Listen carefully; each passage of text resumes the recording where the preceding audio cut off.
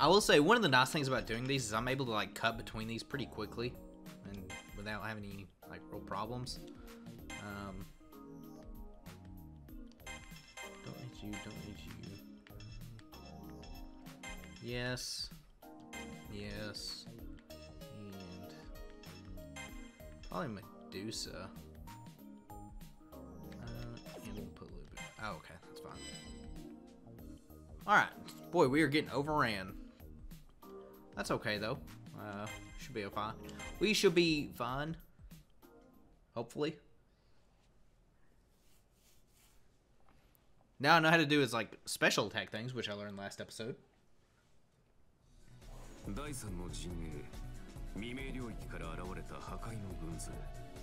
まさかトップサーバントまで従えてセラフの破壊を開始しようとはな。この領域もすでに敵方のトップサーバントによる支配が及んでいる。誰にとっても危機的状況なのは明らかだ。だが、アサシン。Assassin's all about that chaos, yo. 混乱を歓迎しているようだが。王ともよ、待ちわびたぞ。再びの血と肉のたぎりを味わえるその時が来た。裏切るつもりは毛頭ないが、しかしここは正直に言おうではないか。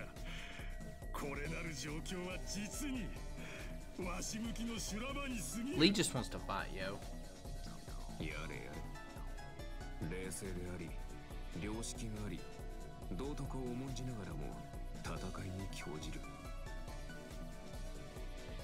理性のないバーサーカーよりあなたのような武人の方が俺は恐ろしい。味方であってくれるのが唯一の幸運か。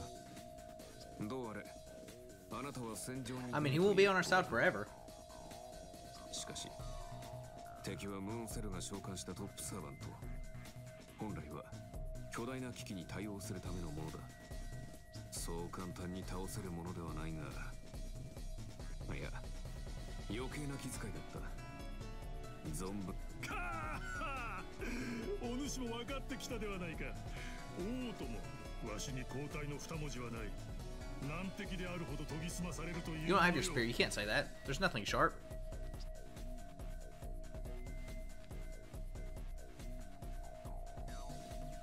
This stage has a weird humming noise. 急げ、敵のレジムマトリクスが完成間近だ。さて戦の時だ。先陣は貴様が出るか、破壊の大王よ。破壊を開始する。先陣も何もない。仕掛けてきたな。このまま防衛に回れば早々にこちらが押しつぶされるだろう。この際多少の損害は仕方ない。レジムランクの高いセンターの制圧を急げ。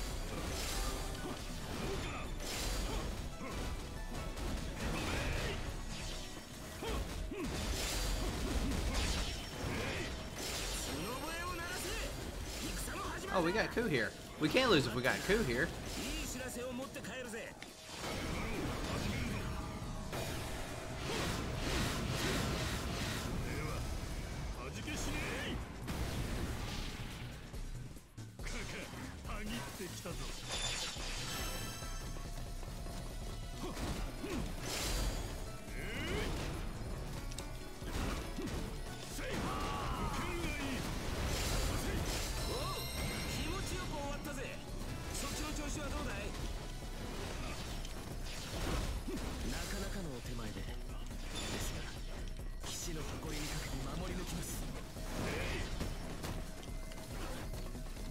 They all still alive? I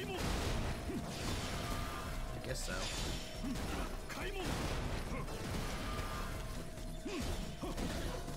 I understand that you're probably supposed to do that, like, with, actually, there's a plant here. I'm going south. You're probably supposed to, like, do that, like, when you're almost out to get his little thing up again.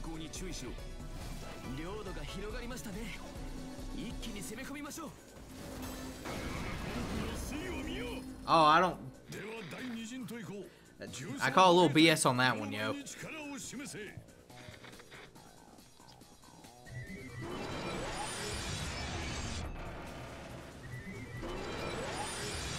Just a little BS here. 全域に包囲線を展開する。良いな。第三陣の配置も進めておけ。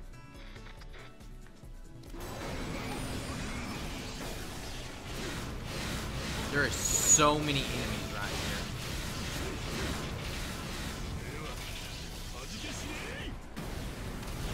And they're all dead.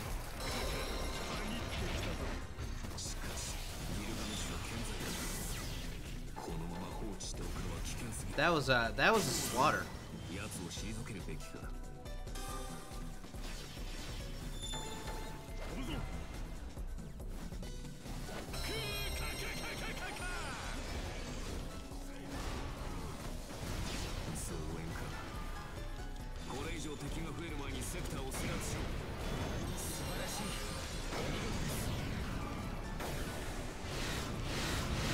We'll take over this area, and then we'll go left. Oh, we should probably deal with the guild that's up there.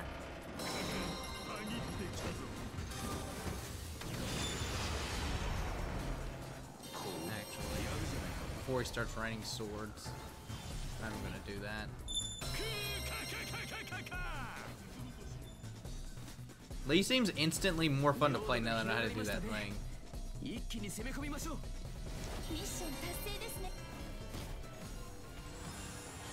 What's up, Gil? 王に歯向かう不平者がここまで多いとはな。ミッション達成ですね。おめでとうございます。I'm not powered up till level 2.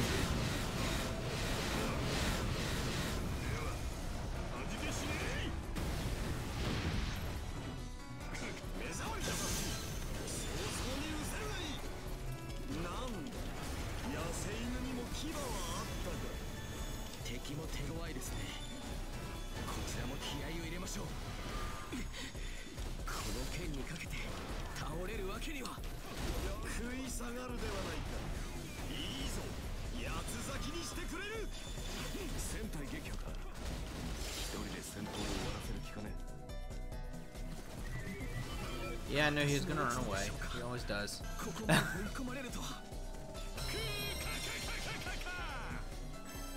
I'll take this and this. 領土が広がりましたね。一気に攻め込みましょう。少しばかり猶予をやろう。一時の命ありがたく思えよ。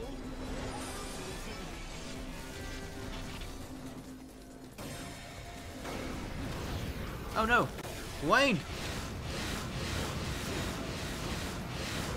Should have helped Gawain.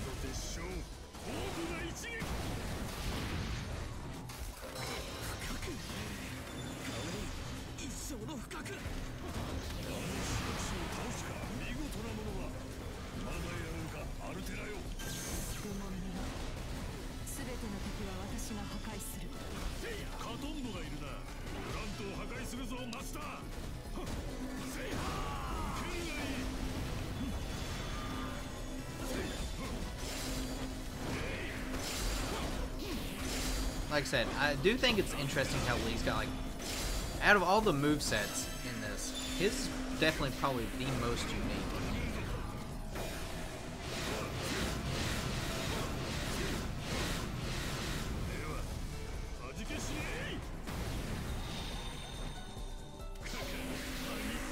Did another plant spawn?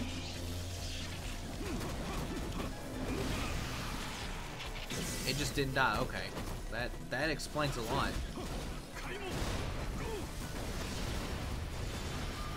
Actually,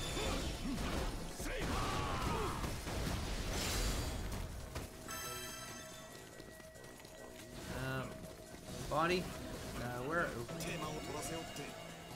I was hoping to like be done with him before he showed up.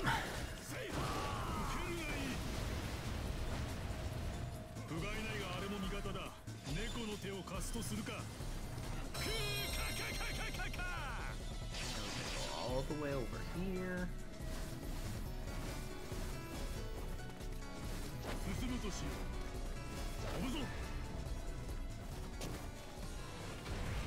Altera! You and your pen sword. いつ覚めるのか。素手で私に挑むのか、もしや剣を落として素手で私に挑むのか、もしや剣を落としたか。心配無用。この剣がわしの証よ。槍を使ってもいいが、それにはまだ若すぎる。激しいな。開門。ねじ込むぞ。私をここまで追い詰めるとは。夢だったわ。開門。ここに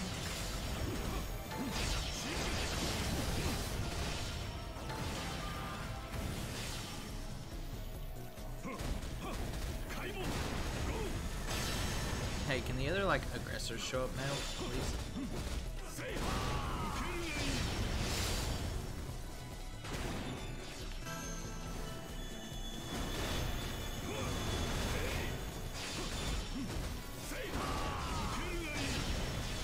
Although we do have a cheese moon drop that we can do at this point.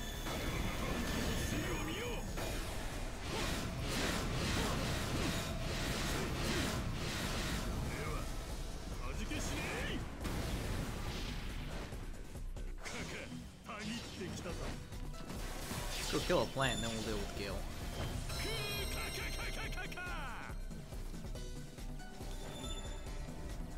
カトンボがいるな。ブラントを破壊するぞ、マスター。 I missed the plant! Oh no. Well, at least this will get rid of some of these enemies. Or we get rid of everything. That works too. Okay.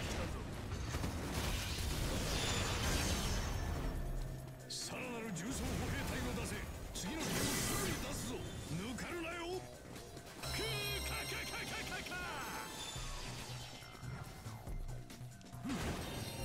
全身経絡気を巡らす。八極の神髄を見せてくれる。 Go ahead and make sure just to use those suckers. Oh, it's the final key. 進むとしよ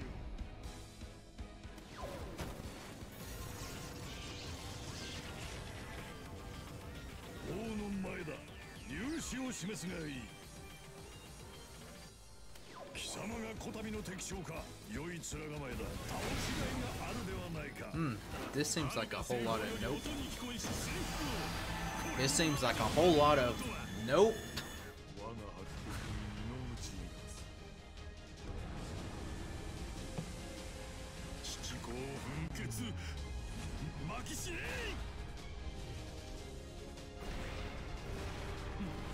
派手に済みか。身をもって知るがいい。やるんだよ。見事見事。それでこそ世も蹂躙を。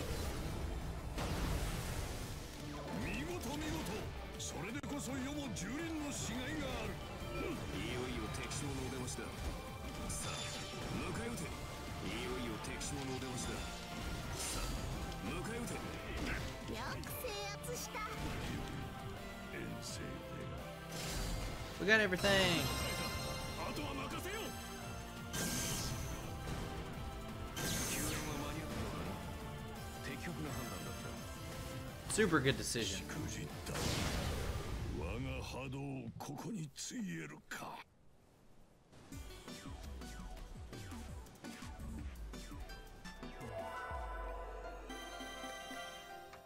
V8XX. Yeah, that's fine.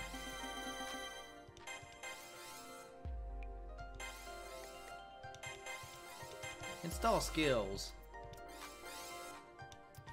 We got that. We got that. We did that as well. We didn't defeat that many enemies? Oh, well, sorry, Artoria. Nobody likes Artoria. All my homies hate Artoria.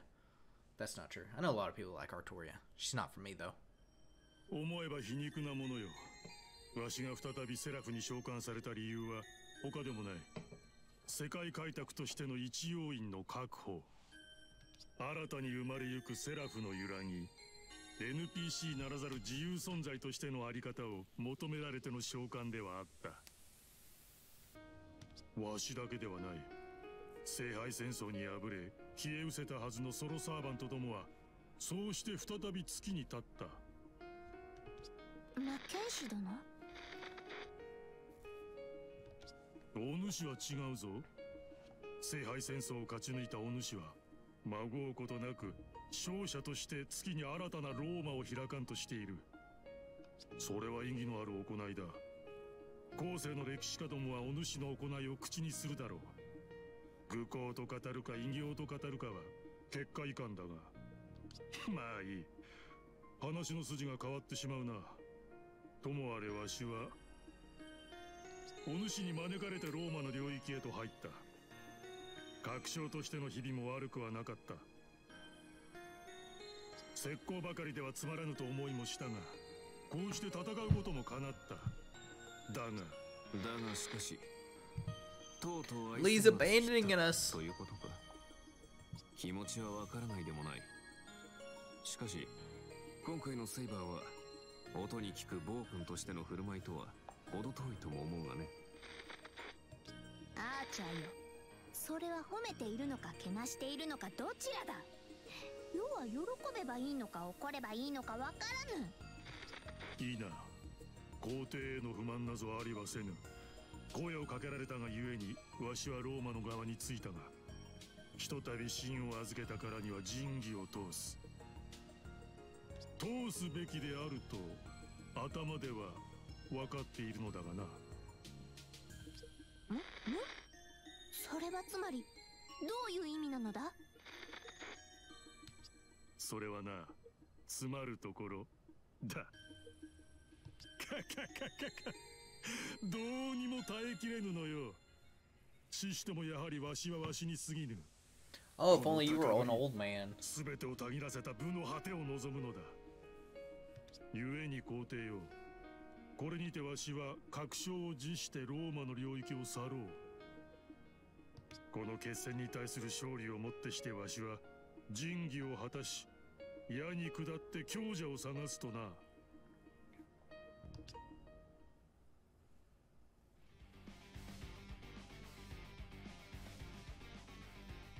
強き者であれば何でも構わん。トップサーバントでもよい。ソロサーバントであろうと強ければ構わん。たとえ NPC であろうともな。これは強者のことごとくとし合うための旅なのだ。できればそう。やり使いであればなおよい。空風林の魔装もおろう。カルナの真相もおろう。あらゆる強者の槍を折って折って折りまくり、真に陸の体操をなす。わしはわしの喜びをもって世界を開拓しよう。無論剣であっても構わずへし折るぞ。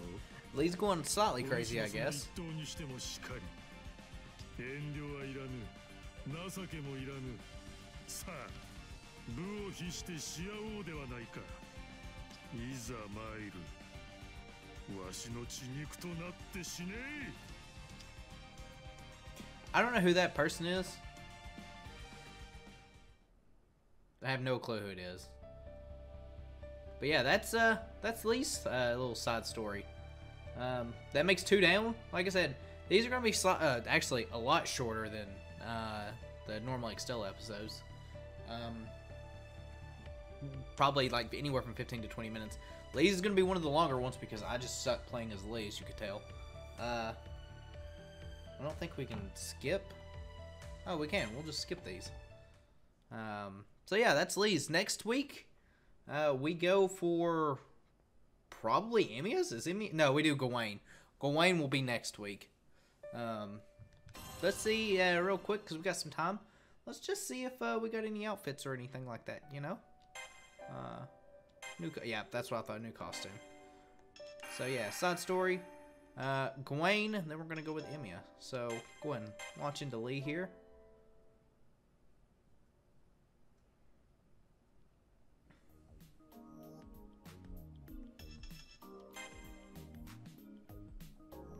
And black and yellow dragon.